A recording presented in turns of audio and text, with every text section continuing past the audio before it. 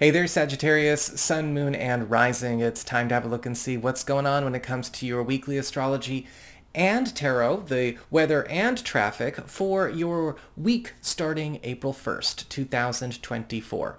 Now on the 1st, we've got Mercury turning retrograde in Aries. You probably remember me talking about this in your monthly astrology forecasts for April as well. And from the 1st through the 25th, we've got a big focus of revisions, reversals, redirects, but even the potential for reconnects and retrievals going on in your house of love, romance, recreation, and parenthood.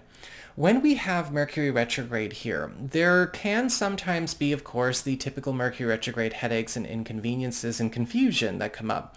But we are also getting a chance to reconnect with old paths, ideals, and opportunities that maybe we have strayed away from in terms of maybe a relationship priority, an old aspect of a connection we have with our kids, or maybe even something relating to a personal enterprise or creative project that we lost touch with. And so always focus on the bigger picture when it comes to Mercury retrograde, because revisions, reversals, and redirects can be quite advantageous. On the 6th, we've got Venus in Aries forming a beautiful sextile to Pluto in Aquarius, which is all about sealing deals. And there is likely going to be some kind of important collaboration or maybe even a union going on or around this day, whether it's getting proposed in conversation or it kind of just develops, where you are getting a chance to bring more support on deck for an important plan or ideal that you have for either your love life, a creative pursuit, a personal enterprise, or your relationships with your kids.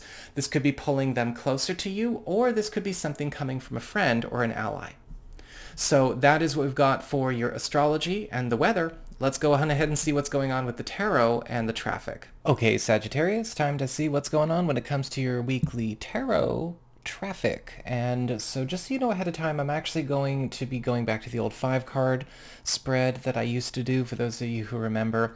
Still, of course, focusing on practical predictions. I was just a little bit not feeling the potential for information overload with the more card thing that we've been doing, just because I was like, well, I'm not really here to just kind of give you something to listen to. I want something actionable. And so if you can't remember it, what's the point? So we're going to go back to that. But don't worry, like I said, it will be thorough. So let's charge up these cards and see what that forecast is.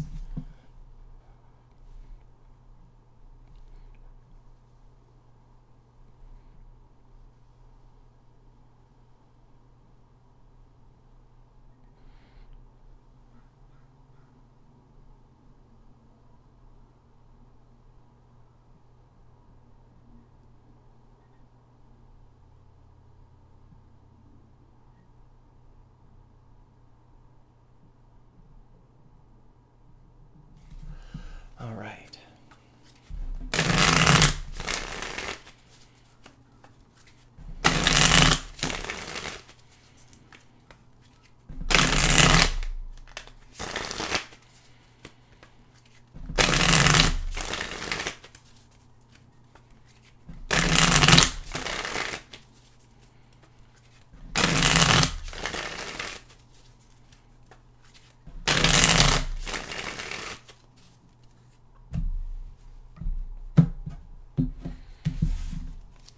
All right, so the theme of the week, the spiritual theme of the week, what the week's all about: money, and as well as work, practical matters, home and family, communications, contacts, friends and relatives here as well, challenges of the week, and love and romance, partnerships.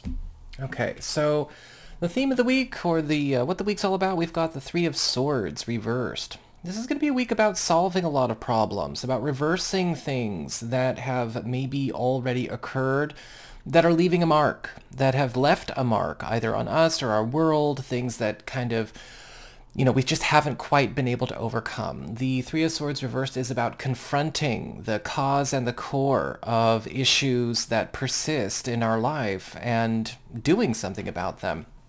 When this card shows up, your best course of action is to lean in. This is going to be a week of solutions, not just living with issues.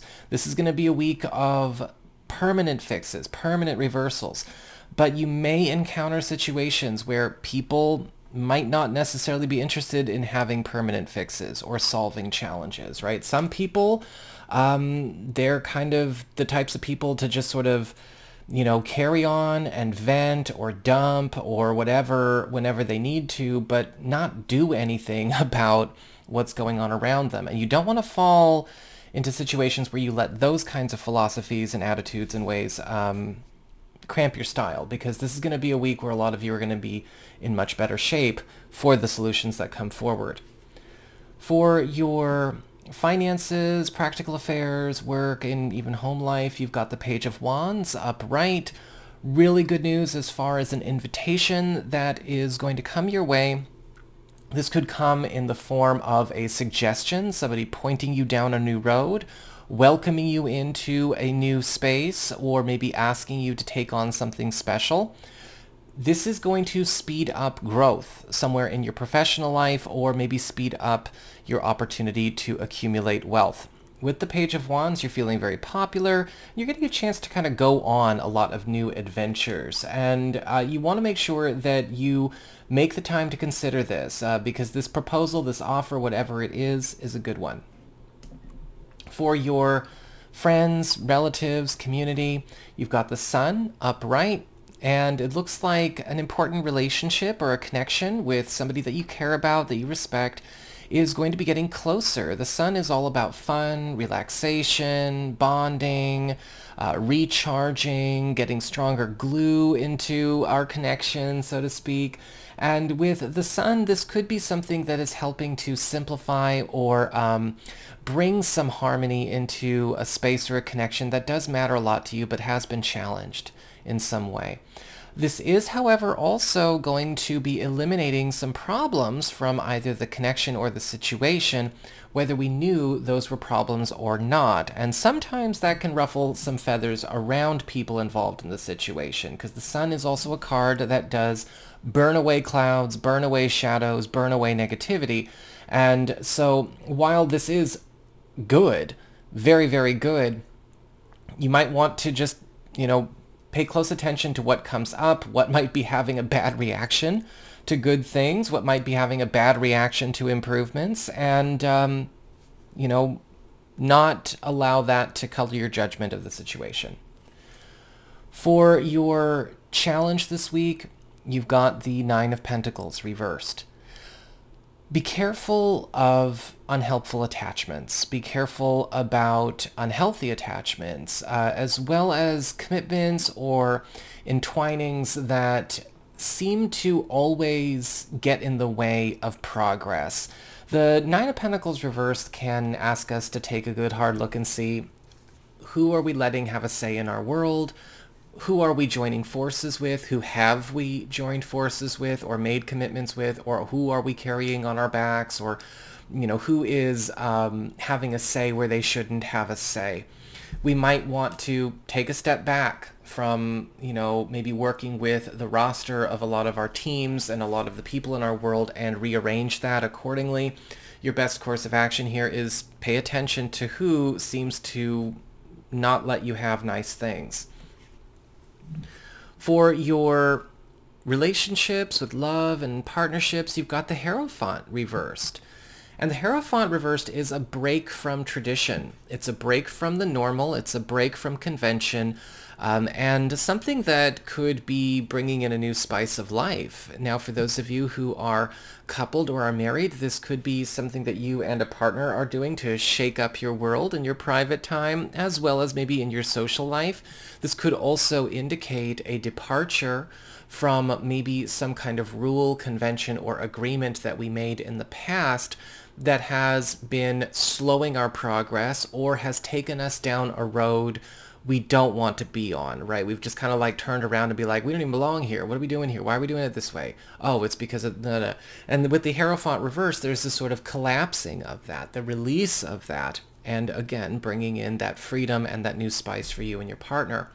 For those of you who are single or available to new people, this is going to be a week where you're getting a chance to try a relationship style, a relationship dynamic or arrangement on for size that is maybe different than what you are used to in terms of your own relationship history, or maybe something that deviates from what you've witnessed other people do, you know, among friends, family, the past, things like that. But it is something that is also going to be quite tantalizing to you as well.